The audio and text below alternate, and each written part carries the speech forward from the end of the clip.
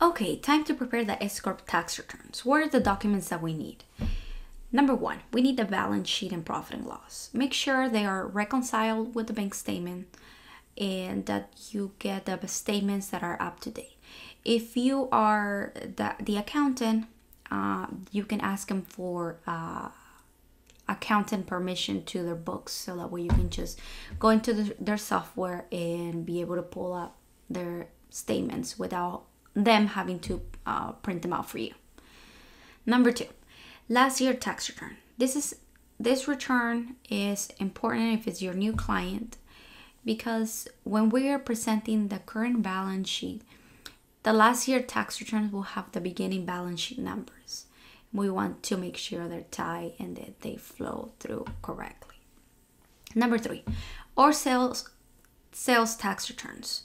So throughout the year, if this client sells products, they must have filed sales tax return throughout the year, either quarterly, yearly, or monthly. This is important because in these tax returns, they're showing how much their gross is on the sale of their product. So this gross number needs to match or be less than what you're showing on your profit and loss. It could be less because in this business they might have one part of the business where they sell products and the other part where they sell services. So the services, of course, we don't charge sales tax, but make sure they are presenting this to you so you are matching the gross numbers from the sales tax return to the profit and loss. Okay, number four, W-2 and W-3s. So as an S-Corp tax return, they should be writing, paying their officer a salary. Also, if they have employees, they should be paying them through a W-2. This W-2 and W-3 will show the amounts that they were paid to the salaries and to the employees. And we want to differentiate it in the tax return. There's a line for officer compensation and there's a line for employees. We want to have them separated and tie the tax return to match the W-2s that was reported at the end of the year. So that's what we need, those forms. And now number five, the state tax payment. So the IRS lets you deduct this state tax payment on your federal tax return. But when you go and do the state tax return, they will not let you deduct it. So that's why we need this number, because then we will add it back on our state tax return. Again, this is for the state tax purposes. I will show you whether that is for California. Next. Balance sheet, profit and loss, and last year tax returns are the three items we need to get started on the tax return.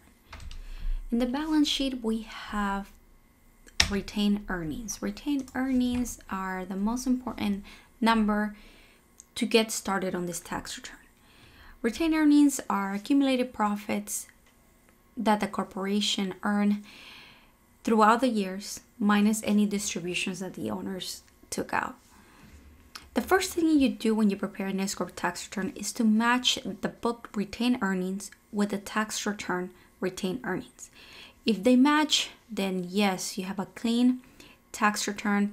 That means that the beginning numbers of the balance sheet are correct, and therefore you can flow them through the current tax year, the current tax return. If they don't match, then you need to review them and make some adjustments, because those two numbers must match in order to start the tax return. Let me show you what they look like. So here's the balance sheet for 2019. We're going to work on the tax return for 2019. The balance sheet that the client gave us has the retained earnings, which is the beginning retained earnings of negative 131.70. Now, if we request their last year tax return, which will be 2018, these are the beginning and ending numbers of that year. So the end numbers, the end tax year will be the 132. So their ending number will be our beginning number on our books. And that's what we need to match. Last year tax return, we look at the number retained earnings here in line 24 of the Schedule L. And this number must match our balance sheet for the current year on their books. And here we have those two numbers that match, so we're ready to get started. So what if our numbers don't match? Here are two items that are typically the reason why they don't match. Last year depreciation and accumulate depreciation, and the beginning distribution of the current year. Let me show you what this means. Depreciation and accumulated depreciation. Since depreciation is a tax item, many accountants forget to record it in their clients' books after the tax return is completed. Typically, the tax return will tell the books what the tax depreciation amount is, so we can make the adjustments on their books. This error from last year will have an effect on our retained earnings for the current year. That's why it's important to get this correct.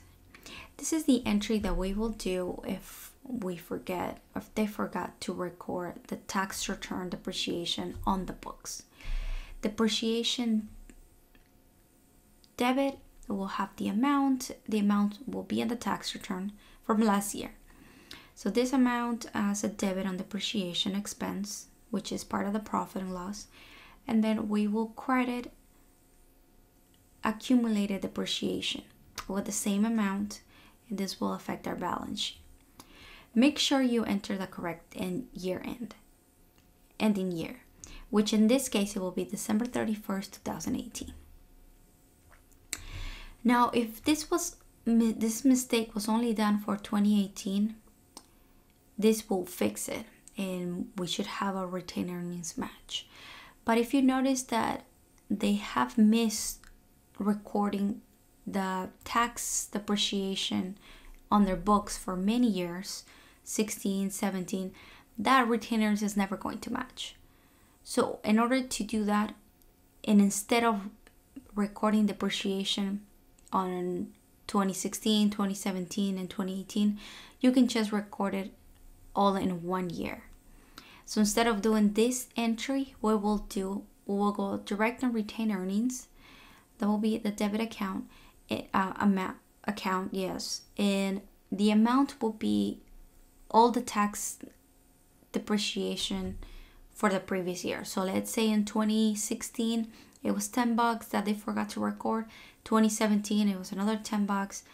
Then 2018 is another $10. Then our retained earning amount will be, our debit amount will be $30, and our accumulated depreciation will be the same number. Again, we want to record this on the previous year, which is 12/31/2018. Distributions, or in some cases, owners pay in personal expense. Close out. We need to close this account every beginning of the year. So this is another account that typically needs to be adjusted at the beginning of each year to reflect the current distribution made rather than the accumulated distribution throughout the years. This is how we do it. We run the balance sheet report. In this case, we need access to their books to find out if they made that adjustment and the journal entry. So we request permission to the books, we run their balance sheet for the current year, and we open up distribution, make sure the beginning balance is 0, and if not, then we need to enter this journal entry. I will show you what it looks like in the next slide. But remember, we need to close out distributions with retained earnings. Distributions credit and retained earnings at debit. The amount will be the same as the beginning balance. The date will be the beginning of the year. This is a different one, because usually we do, when we make any adjustments for previous years, we have to enter last year's the ending year, so December 31st. But in this case, we're looking to close the beginning of each year. Why is this important? Because closing distribution will show the current distribution made during the year. Also, it will adjust retained earnings to match the final retained earnings as last year. So here's what it looks like. So after we run our balance sheet, we will click on distributions, the amount of distributions, or owners pay, whichever have a number. If both of them have a number, then you have to do it on each of them. So in this case, it's owners pay and personal expense. We click on that, and these are the numbers that we see. We see a beginning balance of 4,200, and then it just keeps going. This number should be 0, so we can take into account only the numbers that are happening this year. Okay, so in order to do that, this is a negative number because we're taking out distributions. So we will record our journal entry will be the beginning of the year. Retained earnings will be our debit, and owner pays and personal expense will be our credit. Again, this is the same number as the beginning balance. So by doing this entry, we will zero it out, as you see here. This is the result of what it will look like. And with this, we will know what are the current distributions. And this should match to your retained earnings. With these two entries, the depreciation and the close out of distribution, you should be able to have your retained earnings from your books to tie to the last year tax return, of course, on your tax return. Okay, so on our next slide, we have profit and loss, sales tax return, wages, and state tax payment. So what we want to do here is to compare the profit and loss to the sales tax return, the wages report, and the state corporate tax payment. We do this because these returns and payments were already filed with the IRS and the state. So we want to make sure that they match to what's on the profit and loss to prevent any questionings from the tax entities. In this case, the IRS and the state of California. Okay, so here's the sales tax return for California. A sales tax return, this is a yearly tax return, the beginning period in January, ending in December. Usually they are quarterly, monthly, so make sure we have this. You see the dates. So if they're quarterly, make sure you add all those 4 quarters, and to have this gross sales number match this gross sales receipt on your tax return for the S-Corp, and that's the same number should show on your profit and loss on your books, because that's where you're transferring those numbers to. This is a quick comparison that would help you avoid any or prevent sales tax audits for your client. Okay, so just go for next will be wages and salary. Wages and salary. So our main goal here is to differentiate the officer compensation with wages for our employees. So throughout the year, if you're running payroll, which you should if you're doing an S-Corp tax return, you're filing 941s for your wages that are paid. If you have officer and employees, you are getting at the end of the year or the beginning of the following year the W-2s and W-3s, either from your software or from the client if they're running their own payroll. Make sure you collect the 941s, 940s, and also the W-2s and W-3s from them. In the W-2s, you will see the officer name in their wages. This number is what you want to have and list on line 7.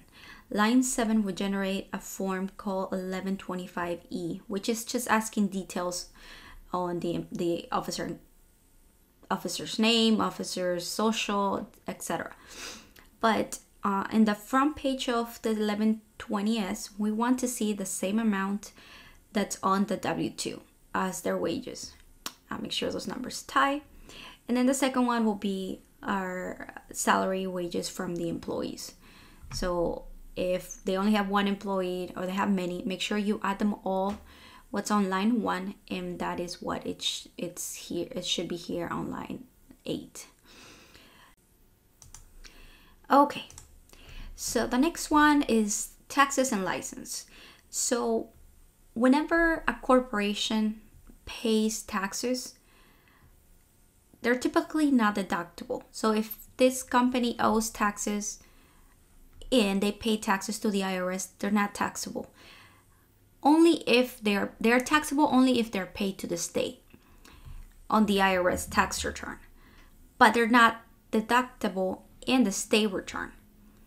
So let's say this company, again, blah blah, pay taxes to the state of $1,600 in 2019. It could be for 2018 or 2019 taxes. It doesn't matter. So they pay this on the corporate level. Then this means that we can deduct it on the IRS return, but we have to make sure we take it out on the state return. This is a California state return. We add it back, and this is our new total profit that the state will be taxes on. Okay, so and we have to make sure once we run the payroll, when we run the profit and loss, that whenever we see taxes and license, we have to ask what amount was paid for the corporate tax return, for the corporate tax for the state. And we have to take it out, put it on line 12, and that way when we do the state return, it adds back up. Some softwares do it by themselves. If not, you have to make sure you do it or you see it on the state return, because you don't want the state to come back and ask you to, put it back. And once they see your return, they want to ask for other items. So this will avoid or prevent you from getting any questions from them.